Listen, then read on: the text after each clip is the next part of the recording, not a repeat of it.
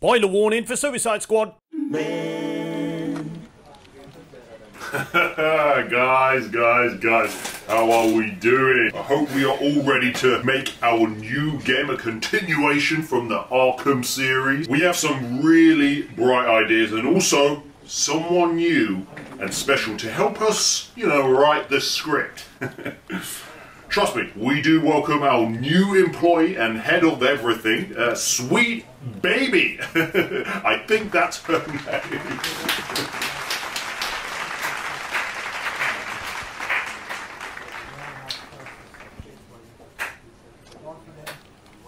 So this is how things are gonna work. The characters. With all due respect, we think Batman needs a hero's exit.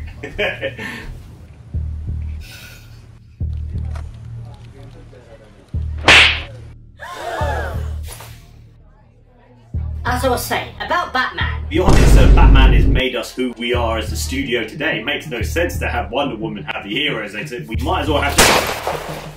Jesus! Wonder Woman needs to be the focus of this game. Tackling toxic masculinity. This is final.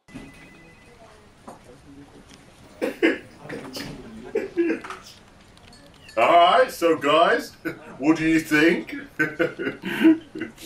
Why is there a hole in the wall? Oh, I get it. Someone's trying to be like Deadshot.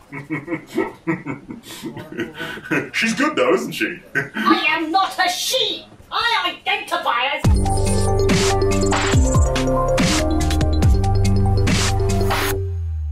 When Suicide Squad Kill the Justice League first got announced, it kind of surprised me in a way. A game about killing my favourite superheroes, I wasn't really on board. But then I thought, you know what, this is different. Their minds are going to be taken over by Brainiac. And I think this could be a very cool story if executed properly. These nuts. This is Rocksteady, so as long as there's a good story with a variety of missions, I'm on board. And yes, I said it's Rocksteady, so there is always a reason to be excited for this game. They did market it like that. It's a story-driven game. Wait a minute. In-depth, high graphic cutscenes that I was really impressed with, and I thought they said it's a story-driven game, so I'm on board. Then we got more gameplay. It had live service written all over it, looter shooter, grinding. These are basically the games I don't like. So I went in with very low expectation, but also a little bit of simmer of hope because it's Rocksteady. They made the Arkham games. If I wasn't doing YouTube, I wouldn't have bought the early access edition for, you know, £90. The cutscenes and the character models were really freaking impressive. For the most part, the comedic banter with each of the 4 Suicide Squad members, it was funny. They had a funny relationship between them all, and I liked the dynamic between all 4 characters. Harley felt a lot like Harley, Boomerang was a bit stupid, King Shark actually reminded me of Drax from Guardians of the Galaxy, but nevertheless, he was pretty cool as well. And Deadshot, well, you know, Deadshot was Deadshot. You appreciate the cutscenes, but then damn, very quickly, there was a lot of cutscenes, like a lot of cutscenes. Okay, cutscene. After this, we'll get straight into it. Alright, let's go. Time to die. Oh, okay, cutscene. Cutscene, you need to know what's going on. Alright, let's go. Alright, come on, let's go. I'm ready to dive in. Let's go, come on. He's pretty underwhelming when you get to know him. Seems you all have that. The world isn't mind-blowing, to be honest. Comparing it to Batman Arkham Knight, I think Batman Arkham Knight looks actually better. Nevertheless, the world is beautiful, but what's more impressive is the details in the game. So for instance, when you're in the Justice League headquarters, oh my gosh, it looks incredible. You can see all of Batman's tech, holograms of the members, and I just loved this part of the game. Even the character models of the Justice League looked absolutely perfect. Even Wonder Woman looked really good. Although I still think they could have made her a bit more sexy, like the movie actress. I've forgotten her name. Yeah, don't cancel me for that. I'm just saying they could have made her even better. No.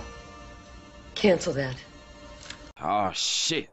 Here we go again. The portrayal of Superman for me was spot on. The classic Clark Kent look, and of course the Flash and the one and only Batman. After the short tutorial, I actually enjoyed the gunplay. I had a very quick go of all 4 characters, which seemed a little bit rushed, and I quickly chose Deadshot. And I loved the long range shots of Deadshot, flying around like Iron Man, trying to stay in the air as quickly as possible, and by far he was my favorite character. I quickly got used to King Shark. He was my second favorite, being able to jump at heights with his machine gun. His machine gun felt very, very satisfying. How do I jump again?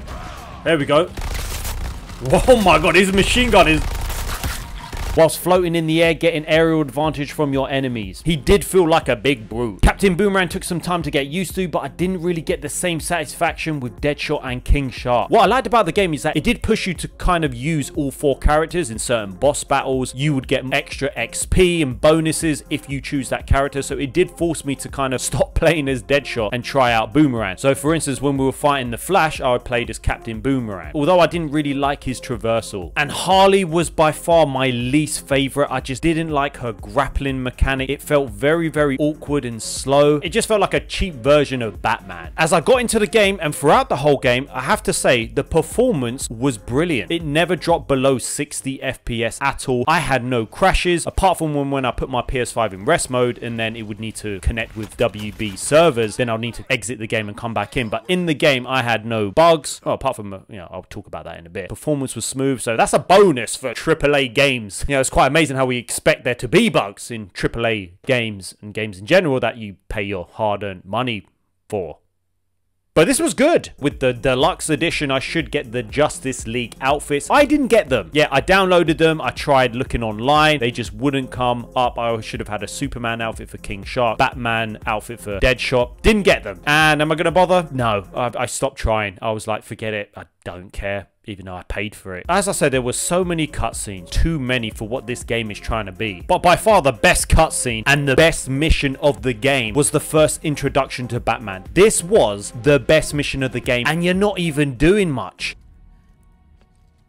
Batman is... what? Oh my... oh my...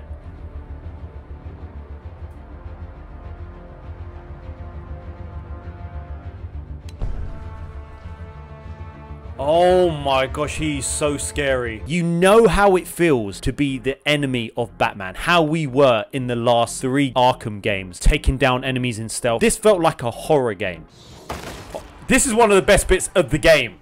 We better check the emergency doors. Oh! Oh! What the flip? Oh, please! Batman goes full on stealth mode. He puts fear into his enemies, and oh my gosh, did I feel it. It was just an incredible mission, and all I was trying to do is escape. And because this was near the start of the game, this gave me a lot of optimistic going forward. And then later on in the game, oh, holy Jesus. Did you say holy? Believe you me, you're going to need some holy to get through the amount of cutscenes on here. Harley, no! Worth it. If it was the other way around, That wouldn't be possible. And yes, guys, I am now part of the team at Holy. These drinks are an alternative for the crap little sugary ones that you get, because these are under 20 calories. And believe you me, this is actually helping me on my cut for my July summer body. You want to support the channel, but also help you with your fitness goals, or you just want an alternative to the sugary stuff that you usually have. If you use code Newtro5, you will get £5 off your first order. Yeah. Show a little class, man. That... holy shit.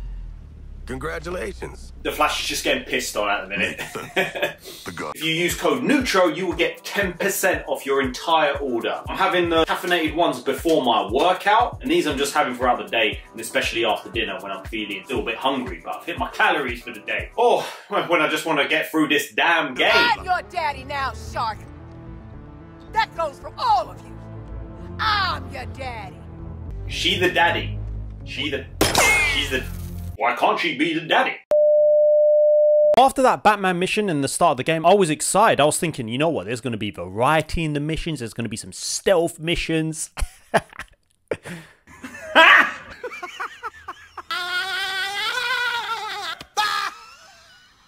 And after 2 to 3 hours of playing the game, the only thing that was really giving me the motivation to keep playing was the story. It's quite bad for a game after 2-3 hours. The only thing that's motivating me to carry on. The story just got boring, uninteresting, and I'm not sure about you guys, but I'm fed up with this multiverse shit. I know this game's been in development for like 7 years, so they probably looked at Avengers and all of that, but I'm fed up of the multiverse stuff because there's no meaning in anyone's death. There, you know, anyone can come back, and this is exactly the same throughout the whole game. You know, there's always another multiverse. There's another Brainiac. Oh yes, this is, they don't really die. So what is the point? What the hell is going on here? Oh my god, there is just... All good leaders know when Can to someone tell me what I'm doing? Yeah, I had to turn the numbers off when you were shooting because there was too many things going on in the screen. It looked like I was playing a slot machine.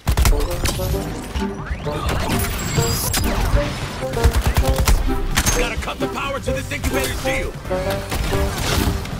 It's a talent. What the hell is going on? But when I say the main campaign is the same thing, you do the same thing over and over again. Defend a slow-moving truck and kill some enemies. Terraformer base. Man, if it looks like a suicide mission and smells like a suicide mission. So not only that, guys, you get to defend a moving truck and shoot some enemies. Not only that, guys, you get to defend a moving truck and kill some damn enemies. Oh shit! Oh shit! Oh shit! Oh shit! That's right! Like, I cannot believe I did this damn mission like 4 to 5 times. I'm mind blown that this is what they did in the main campaign. Variety, just defend this damn truck. How is it even possible in a main story mission? I get it if you have to do it for some loot or some extra side missions, fair enough. But in the main mission, the main storyline, and also the enemies, there is no variety in enemies. You're shooting the same damn enemies. You counter shoot, you kill some enemies over there to unlock this purple thing. You can collect some things to then throw out the purple thing to unlock the purple thing, and then you shoot the purple light. I couldn't believe how basic it was, and it was just nothing. The same. That literally the same. The enjoyment of the combat for me, it deteriorated after 3 to 4 hours because you realize there's nothing different about the game. It really got me down because I was very optimistic and giving this game a go. I was like, you know what, let's see if this game is as bad as what people think it's gonna be. Apart from the cutscenes, if you take out the cutscenes, guys, I haven't done much. Feels like there's no heart in this game. It's so weird because after I played 3 hours, 2 to 3 hours yesterday, I was very optimistic. I was like, I'm having a good time.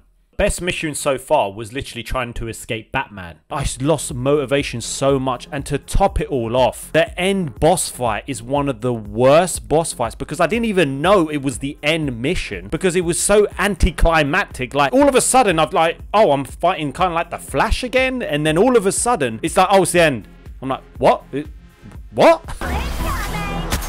I've got no idea what. I've got no idea. Oh, I'm in a car now. Okay, what the hell is going on? Just keep shooting.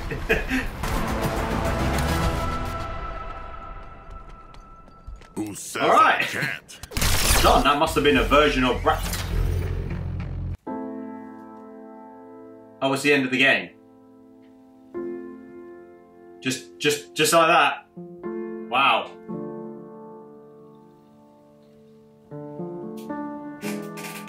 But you're probably thinking, Newtro, what about the Justice League boss fight? Surely these are going to be some epic boss fights because this is the Justice League. We are fighting Superman, Batman, Green Lantern, the Flash. Well, what would Sweet Baby say? Well, Wonder Woman needs to be the hero of this game.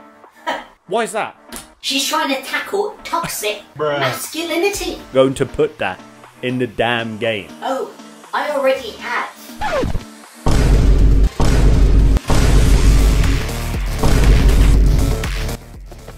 It's so dumb. It's so dumb, it's brilliant. No! It's just dumb. You put this in the game. Not only that, we have to destroy, and we will, Batman. You are joking. Harley's gonna shoot him in the head. You will piss off so many people. Oh, what are you gonna do? You're not gonna do anything. It's 2020. You want to see toxic masculinity? How dare you, you big it? I'm in charge. Sweet baby, we run this. Toxic. Now that's toxic masculinity. Okay, this wasn't like The Last of Us Part 2 where all the marketing material and the trailers just kind of fooled us thinking we were going to get one game and then they absolutely destroyed the one character that, well, I loved anyway. We knew we were going to kill the Justice League. We knew we were going to kill all of these superheroes. I just didn't understand why they disrespected mostly the male superheroes, but not only just disrespect, like embarrass them. The Flash gets pissed on, and even though he was good at the start, he actually saved Harley, they disrespect him because Boomerang wants to piss on him. Oh wait, no, it goes a step further. They're complimenting him on the size of his junk, and for me, it's not even funny. It's just like, what are you doing? It's just weird. Wow. Take a seat. He was taking a Jockey. piss on the Know you like Flash. dramatic stuff? I really do. What the hell is... Green Lantern is literally in his boxers. They're talking and he's literally embarrassed and he's in his boxers dead.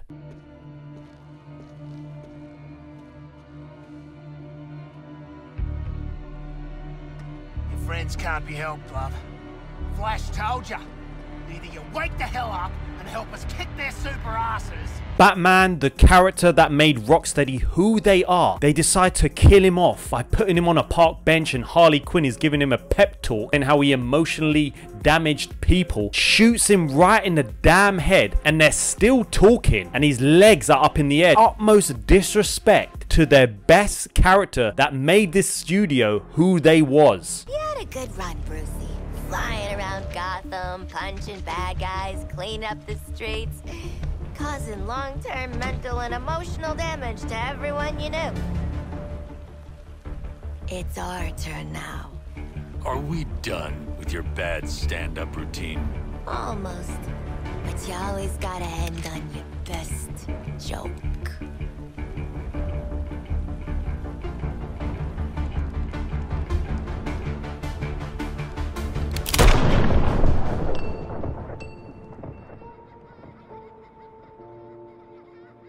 Inspirational video? His plan did help overcome Flash and Lantern. And I have no idea why they decided to make Wonder Woman the one who gets the hero's exit. Well, I think we can guess why. Sweet damn baby. I don't understand. It's like it makes no sense. We didn't see Wonder Woman in any of the previous games. It would have made so much more sense if Batman became good and then he worked with them and then he died. Maybe at the hands of Superman or something. And Wonder Woman was bad. But you can tell why they obviously did that. Because Wonder Woman needs to have the hero's exit, and Harley's crying about it like they had some sort of friendship. I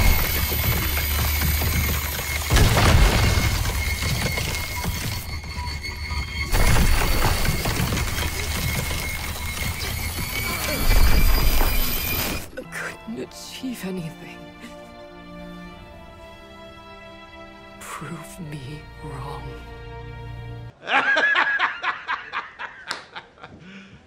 You serious? Superman dies from a heart attack.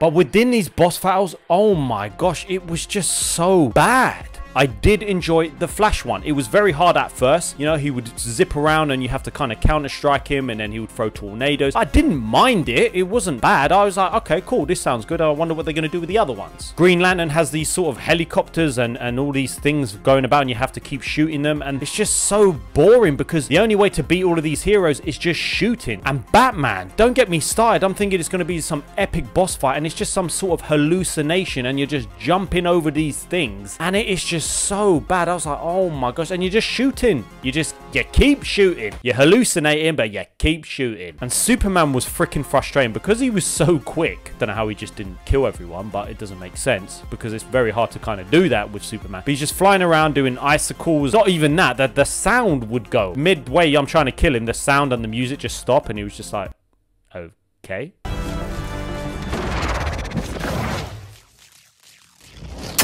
it's very hard to do a Superman boss, but by just shooting kryptonite bullets at him and he does nothing, it makes no sense. But by far is the worst is the ending, is Brainiac. It's literally just a flash scene again, but I had absolutely no idea what I was doing. There was so much going on screen. I didn't know what I was doing. Like, literally, I was like, I think we just keep shooting. Don't know how I got past it. The talent points for me, they just weren't appealing enough. You know, 0.25 increase of an attack point. It was so minute that I didn't really care about it. I was just choosing whatever. Weapon drops and new weapons were cool, I guess, but again, I didn't care about them because I didn't even visit Penguin and upgrade weapons. Not once did I do that because I didn't need to. I felt like the live service aspect of the game was kind of irrelevant. Even though it was a live service game, it didn't feel like, nah, I need to go upgrade my weapons now. I did about 3 to 4 side quests in the game. To unlock the end game mission, you need currency, you need Prometheus, and I had to do some other tedious missions, you know, the car one, and save some civilians, and yep, I had to do that. And to unlock the main mission, you need to unlock it via currency, and then at the end of it, it's a flash boss fight, which I had no idea what was going on. And correct me if I'm wrong, supposedly there are more Brainiacs to fight. There's like 12 to 13. I'm shocked because I saw it on another video and I was like, really? And they just say it's the same thing. If that's true, like there's another 12 Brainiacs, oh my god, forget it.